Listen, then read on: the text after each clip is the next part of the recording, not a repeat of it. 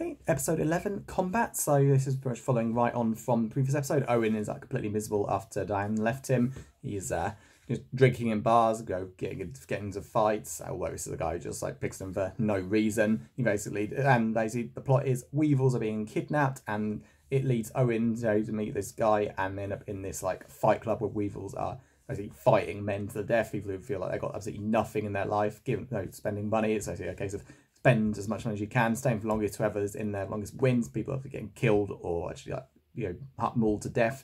Owen basically finds himself in the same position as he's got nothing, goes in there and effectively lets the Weevil kill him before Jack shows up. Jack saved him, but Owen's not happy. He wanted the Weevil to kill him. Really good episode, and again, great job for Owen. Humanising him, seeing how unhappy he really is deep down.